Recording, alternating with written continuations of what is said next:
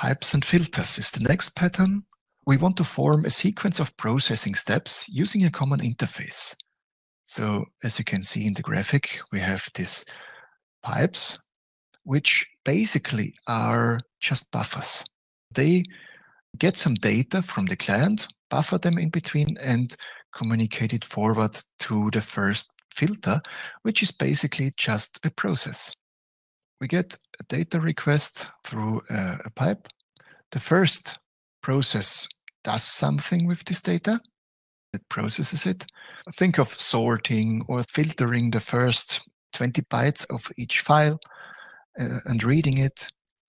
Then it outputs the data in the same way. Again, it uses a pipe for the next process. And now it gets interesting. So basically what we also could do is piping the data back into the first filter.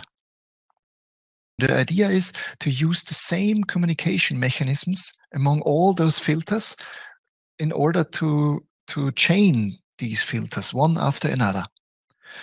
After filter 2 has processed the data in some way, this can be repeated over and over again.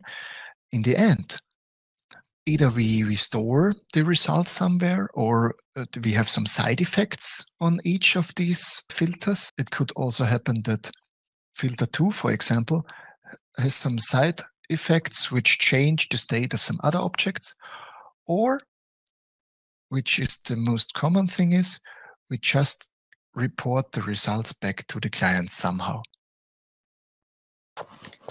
But you mentioned that the communication buffer is always the same, or that is one of the factors here. Actually, it can be different. So what sometimes happens is that the client, so the first buffer is different and the return buffer is different, but everything else should use the same pipe and they should agree on the same kind of communication. Most often it's standard in and standard out. It's just a stream of bytes which gets sent between processes. You could decide to give the client a simpler interface, for example, so that he can use it in a more simpler way. But between the filters, you should have always the same interface, a common interface. And most of the time, the client also takes just standard in and standard out. This is one variant to give the client a simpler interface. And also there are differences in if you're buffering the data in the pipes and how big is this buffer. Maybe if the buffer is overflown, maybe some new data which arrives gets just dismissed and is deleted. Or we want to wait for some data. For example, we get the next 10 messages and forward it in a batch.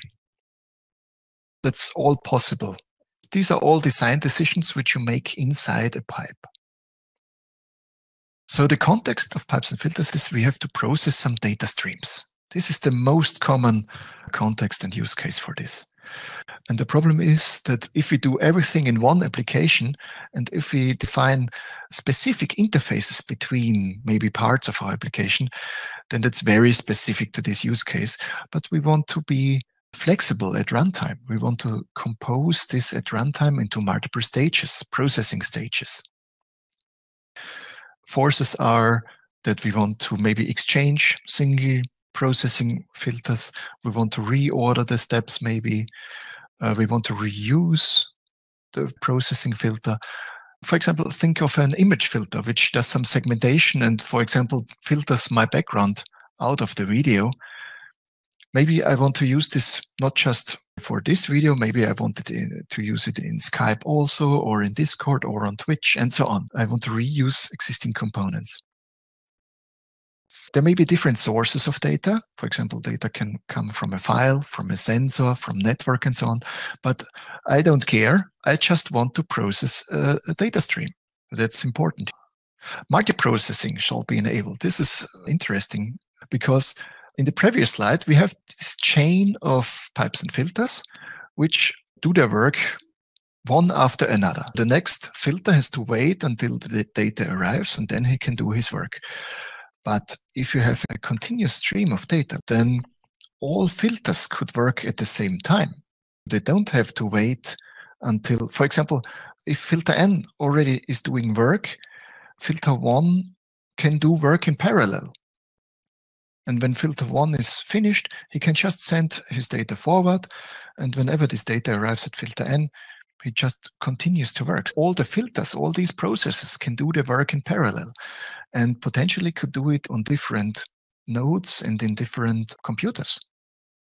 The solution here is that we divide our system into a sequence of processing steps. And these processing steps should be independent from each other.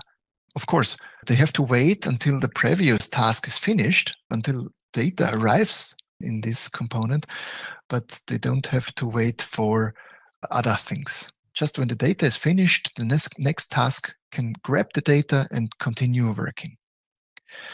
We have to define a data format which should be passed along this pipe. For example, if we use standard in and standard out, it's quite defined, but not exactly. Do we use Indian encoding or not? Do we Indian, what it's called? Upper Indian, lower Indian? No. Little Indian? Little. Do we use little Indian encoding or big Indian? Do we use Unicode encoding or do we just use ASCII encoding and so on? So we have to clarify this before we can communicate. Then we should define if a pipe connection should push or pull the information. Do we have ask all the time? Give me the next piece of data, piece of cake, I just wanted to say, but piece of data. Or do I wait until the previous pipe calls me, here is some new data, please process it. Push or pull is a design decision. And also error handling is a design decision. We not only have standard in, standard out, but we also have standard error. And this is a separate pipeline, which runs in parallel to the processing pipelines. Also, error handling should be handled somehow. In the end, we have to set up this processing pipeline. Someone must be responsible to chain all these pipelines, pipes and filter together. Most of the time, it's the operating system. But of course, if you think of graphic programs or 3D programs, they have this processing pipeline also inside of an application, and not using standard in, standard out. The consequences, intermediate files are possible. So I can break a pipe and just store it inside a file and reuse this file later on. I can break up the whole processing. I can exchange filters during runtime. I'm very flexible here. I can recombine all the filters. Also, for parallel processing, this can be very efficient if I can split up the filters into separate processes. Sharing information is expensive. If some filters need to have some common database, some shared infos, I have to send it over the pipeline all the time. Or I have to connect two processes together, which I don't want, because then they are not independent anymore. Data information overhead is an issue here. I always have to serialize my objects and deserialize it on the other side. This is costly. For example, think of XML files, which are transferred over the stream and which always have to be completely interpreted and then serialized again at the outgoing channel. And error handling is difficult here. Making a separate pipeline for an error channel only. In addition to this normal processing pipeline, maybe I also put up some error handling pipeline, which goes back to the user again. And if he wants to process the errors, he can do, or otherwise the errors get dismissed.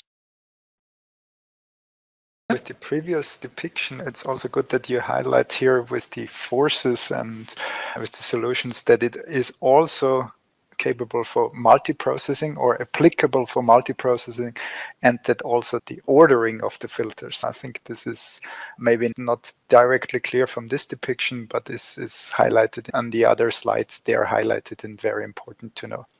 Mm-hmm.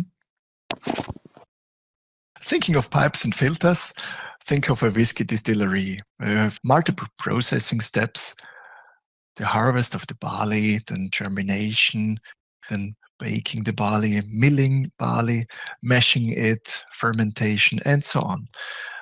Or similar to it, the beer brewing process. We also have these processing steps, and then the results get pumped into the next chamber. There you brew or boil the mashes in the mash tun, and this gets pumped into the next chamber, and so on. Now, this is pipes and filters. And